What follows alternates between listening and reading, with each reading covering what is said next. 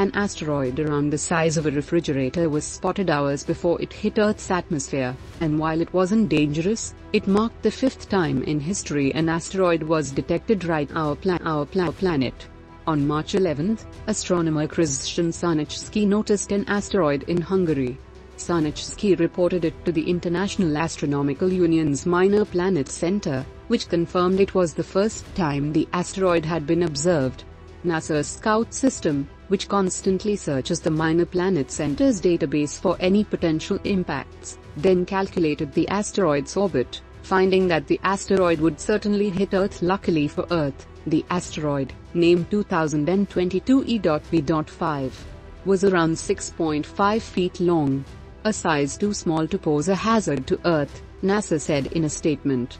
The International Meteor Organization said no meteorites from the asteroid have been recovered, but some people in Iceland reported seeing bright indicating the space rock became a fireball.